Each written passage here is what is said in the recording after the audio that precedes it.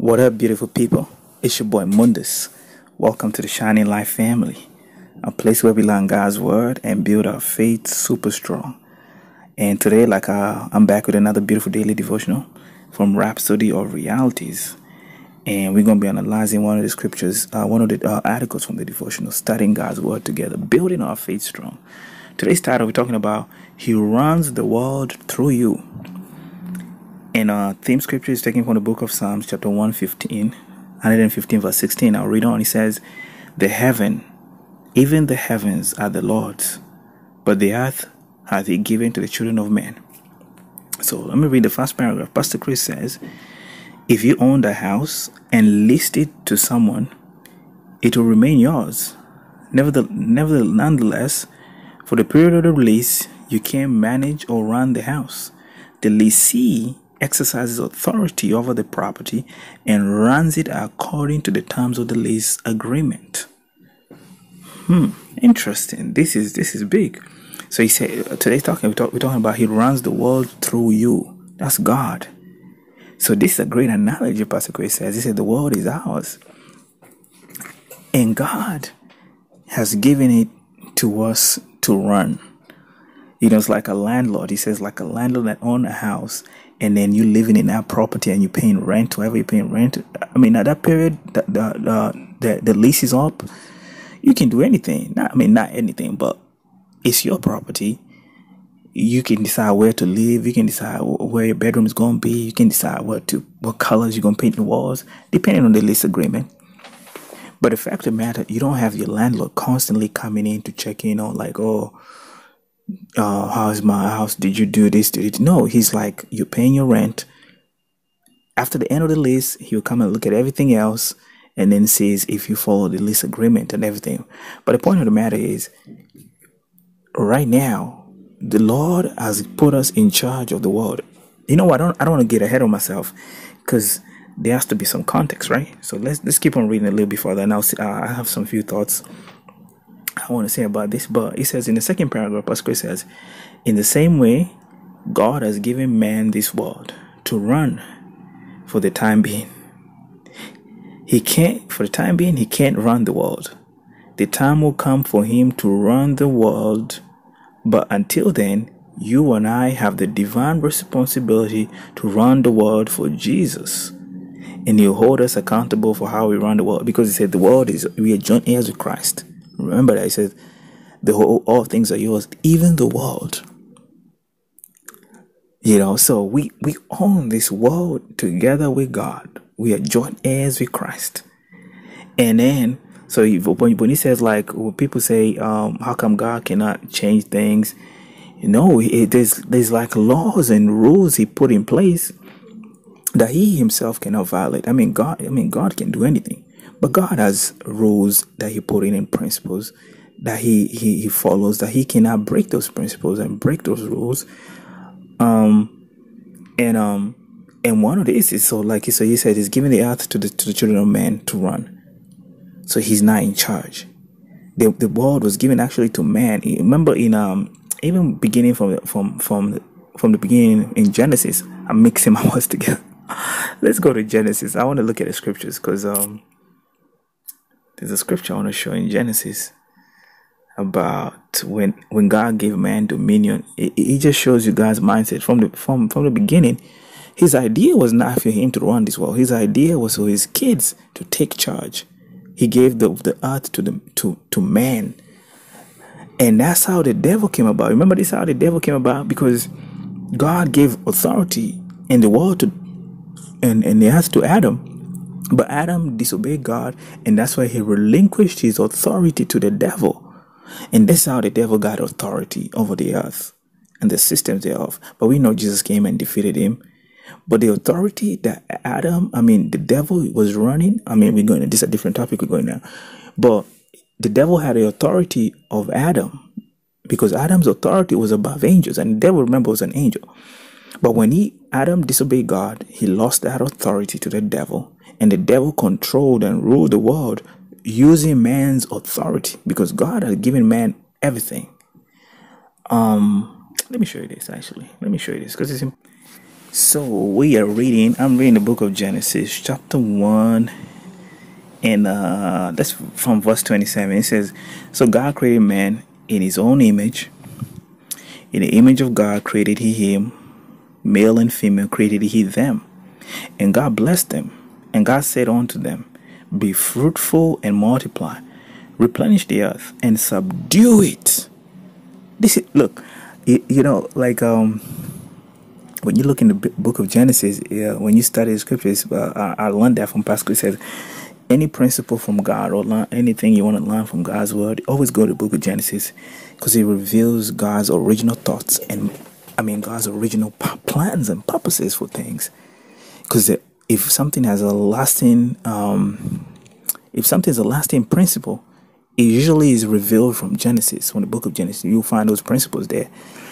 But I say this to say, like, this was God's mindset originally concerning man and the earth. What was God's idea? Did God want to just be controlling the earth constantly? No. His idea was to create man, for man to control the earth. He made the earth for man. Like we just read, let's go back to Genesis. The theme scripture says, even the heavens are the Lord's, but the earth hath he given to the children of men. That was his plan. He gave the earth to us, to men. Let's go back and finish this. Hold on. He says, God blessed them. He said, Be fruitful and multiply, replenish the earth and subdue it, and have dominion over the fish of the sea, over the fowl of the air, over every living thing that moveth upon the earth. This is have dominion. It's not even done. And God said, Behold,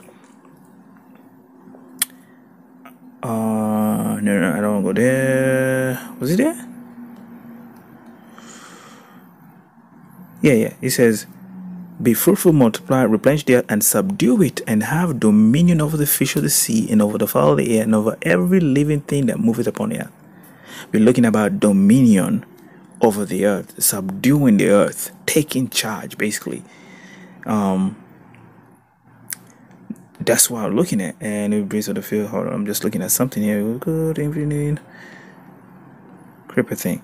So God's idea was for man to dominate the earth, to subdue the earth, to have authority over everything. The world was in charge. He gave man the world to rule. We rule this world.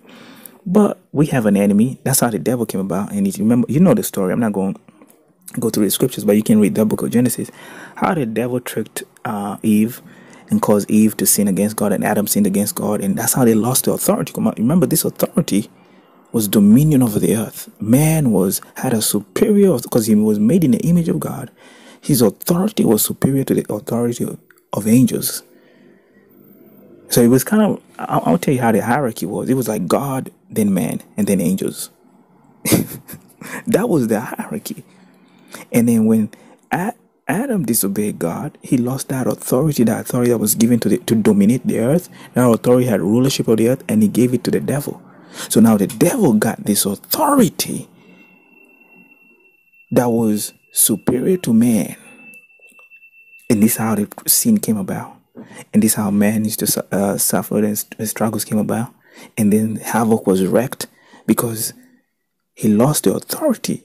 And the devil gained the authority of the world. I want to show you what oh man, I was not even planning to go here. I was not really not planning to go in depth like this, you know what I'm saying? But I think this is what the Spirit of God is leading. Let me show you something else. So I'm gonna show you how the devil, to prove to you the devil got the authority that Adam lost. So let's go. Let me find this.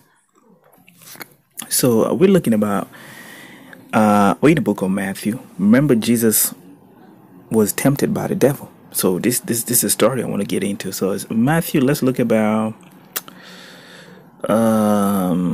Matthew chapter 4 from verse 5. You can read that story from the beginning, but we start from verse 5. He said, then the devil, he's talking about the devil, taketh him up. He took Jesus. Then the devil taketh him up into the holy city, and setteth him on a pinnacle of the temple, and said unto him, If thou be the Son of God, cast thyself down. For it is written, He shall give his angels charge concerning thee, and in thy hands they shall bear thee up, lest at any time thou shalt dash thy foot against a stone. Jesus said unto him, It is written again, Thou shalt not tempt the Lord thy God. Again the devil taketh him up into an exceeding high mountain, and showeth him all the kingdoms of the world, and the glory of them, and said unto him, All these things I will give thee, if thou wilt fall down and worship me. Why would he say that? He said, he showed him all the kingdoms of the world and the glory thereof. He says, all this I'll give it to you. Because how would he say give it to him if it was not his? Remember, this was a temptation. So this was reality. The devil had gained Adamic authority, the authority of Adam, which was to subdue nations, which was the authority over the earth. So he had this authority, and he's saying, I'll give you all of this if you worship me. The world is mine, and the kingdoms thereof belong to me. Worship me, and I'll give it to you. And then obviously read that against B, and then so the point of the matter, so when Adam sinned, the devil got his authority. Okay, does the devil still have the authority over the earth? Does he still have it? No, I'll show you. No, so Jesus came and died on the cross. He said, you know what? This is I was not even planning to go. But we'll get into this. I mean, we analyze the scriptures right here. It's a Bible study. I mean, we'll get into deep so we can understand it fully. So we get into this. So I'm going to show you. We looked how Adam had the authority and he lost it to the devil, and how Jesus came about and took that authority that the devil had. The devil has no authority no more. He's a defeated foe, and I'll show you this. So I'm in the book of Colossians. Before I get into that, I want to show you something. So Jesus died on the cross, right? The sins of the world are put on him. The devil thinks, perfect. He has got him now. It's all over. They bring up false charges and accusations against him. They shame him. They whip him. They spit at him.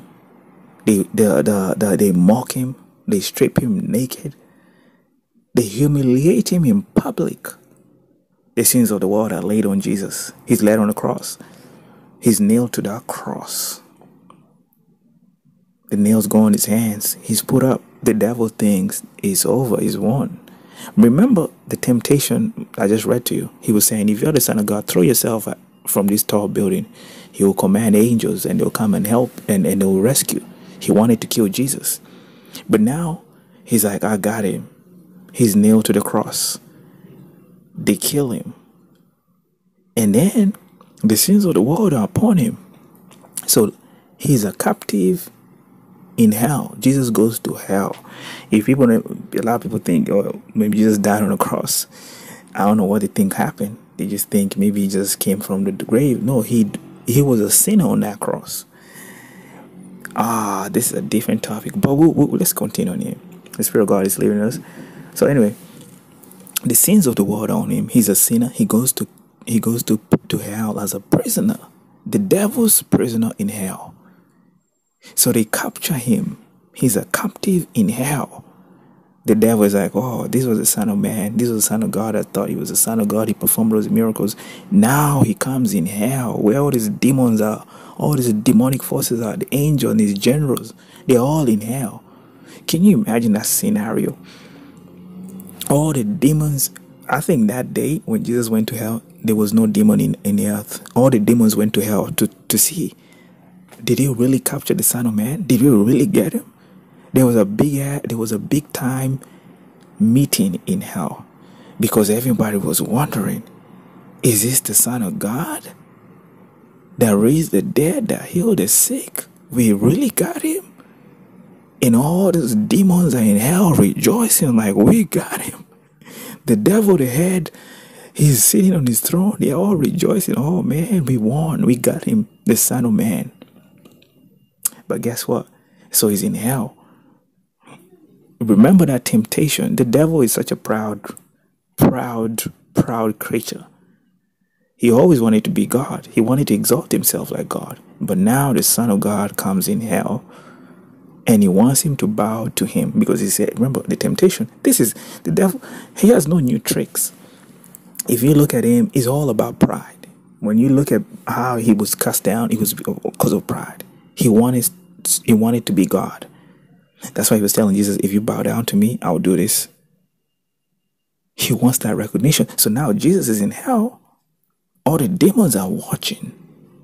All the demons, the different genres of demonic forces are there. All kinds of demons. And the head demon, Satan himself, is there. And they got Jesus as a captive, as a prisoner in hell. Now, the devil wants him to bow. He says, now you're going to worship me. We got you. But Jesus does not bow to the devil. He's in hell, but he refuses to bow. He didn't know this was the devil did not know this was a trap. In hell, Jesus defeats all the demonic forces. They all try to get upon him to cause him to bow. And like a force field, he throws him up. He throws all these demonic forces off himself and embarrasses them, and he defeats them publicly in front of everyone that was in hell. They see the devil being whipped. They see him being humiliated publicly. All the force, everybody that was in. Because remember, before Jesus came, human beings went in Abraham's bosom, so you could see hell. Everybody that was dead, they could see hell. There was like Hades, and there was like hell. Oh, this is a different topic. I don't want to get deep in there. But the point of the matter, everybody that was dead, Abraham, all the great patriarch, any human being that was dead, they were either in hell or in Hades. And they could see this battle going on. The devil trying to make Jesus to bow down to him and worship him. And Jesus refusing and throwing all these demon forces. So yeah, I'm saying, this is a battle going on in hell. Jesus throws up off himself all these demonic forces off himself. He defeats them. He humiliates them in front of everybody. And he causes them, he causes them to march around. You know, oh my God. I know this video is taking long, but yeah, please bear with me, because I know we've really gone. I don't think we've gone out of tangent. I think the Spirit of God is taking us somewhere. So today's video is going to be a bit long. I'm just going to warn you in advance. So it's going to be a bit long. We're going to go back to the Rhapsody in a bit. But I want to give you context, because people don't have to understand this. So anyway, you know, like in the back in the day in the Roman, if you ever watch these Roman movies like Gladiator, or these different Roman movies like back in the Gladiator periods. So yeah, like so when the Romans in particular, when they defeated like an army or like a king, you know what they did? They took the spoils, and everybody that was caught like captives, they were made to march around in public display. You know, when the generals came back, they say, these are the captives we got, and these are the spoils we got. So they made them march around the city like, yo, we were triumphant, humiliating them. Most of them, they marched them around naked to show them we won this battle. We dominated them, to humiliate the enemy. Well, this is what Jesus did. He defeated the devil in the greatest defeat ever, and he humiliated the devil in hell in front of all these demons, and he made them march around with all these demonic forces in a parade of he was walking around triumphant. He said, and he made them prisoners in hell, walking around defeated. And he says he threw up principalities. Also, they tried to make him bow. He threw up all the principalities out of himself, and he took the power and authority the devil had, the power of the kings of hell, the power of death, the Adamic authority he had. He stripped the devil of all authority, of all power. That's why you can't be afraid of the devil. He has no power. He only has lies now, because he was humiliated in hell in front of his demons. They know it too. Now all they have is lies and tricks. And guess what? Jesus gave us that victory. And I want to show you this victory now. This is where we came to Colossians. Colossians chapter 2, verse 14, it says, He canceled the record of charges against us and took it away by nailing it to the cross. In this way, He disarmed, look at that, He disarmed the spiritual rulers and authorities. He shamed them publicly by His victory over them on the cross. He said He's disarmed them and He shamed them publicly. He made them march around in defeat, in shame. Let me read another translation. Let's go in Common English Bible. Right. He said, He destroyed the record of the debt we own with His requirements that worked against us. He cancelled it by nailing it to the cross. When He disarmed the rulers and authorities, and He exposed them to public disgrace by leading them in a triumphal parade. The devil and his demons were disgraced. He has no authority, and He gave us this authority. So when Jesus defeated the devil and God raised Him up from the dead, the Spirit of God raised Him up from the dead, a victor and a champion. We think, let me show you this. Oh, this is getting, you gotta bear with me. We gotta bear with me. Oh man. So from Matthew, I'm reading Matthew 28 verse 5. It says, And the angel answered and said unto the women, Fear not ye, for I know that ye seek Jesus, which was crucified. He is not here. He is risen. As He said, come and see the place where the Lord lay. Anyway, from verse 9. And as they went to tell His disciples, behold, Jesus met them, saying, Oh, hail! And they came and held Him by the feet, worshipped Him. That was a hail of victory. It's like, yo, we've won. Oh, hail.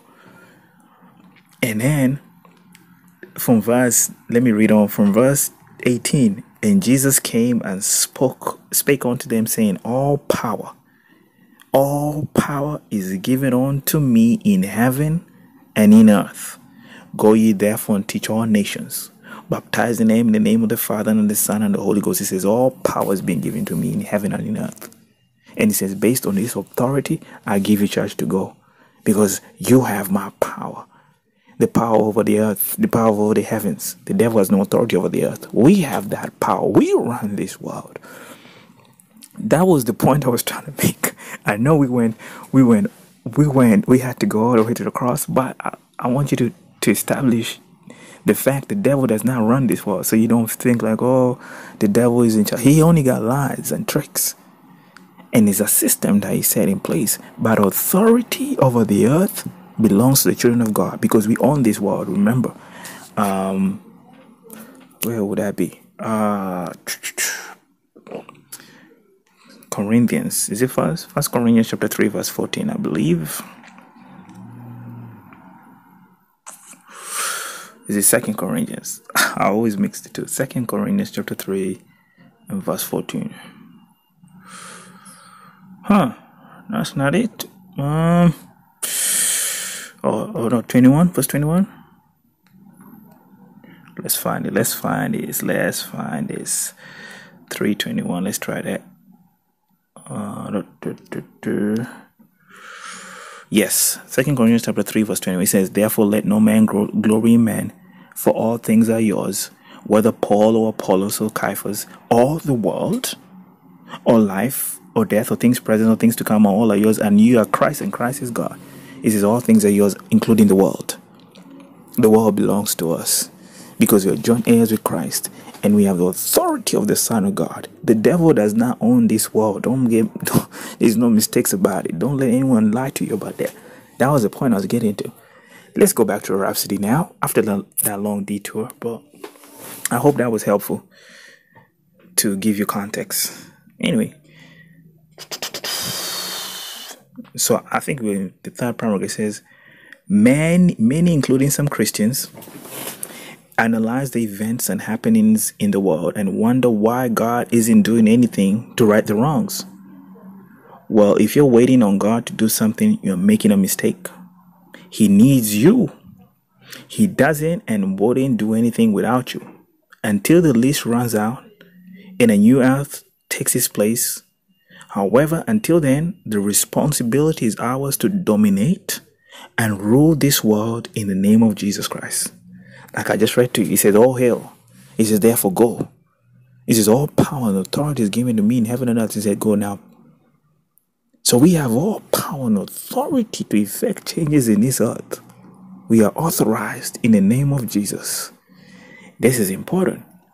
He says, look at it this way. God wants the whole world saved and sent Jesus to give his life for man's salvation. Yet he tells us to pray and intercede for the lost. Why does he want us to pray for them? Why doesn't he just make their already legal salvation a vital experience? It is because he needs the right to take action on man's behalf. So he charged us to pray. It's like a man has a will. Despite of God dying, sending Jesus down on the cross for every human beings still have a choice to make.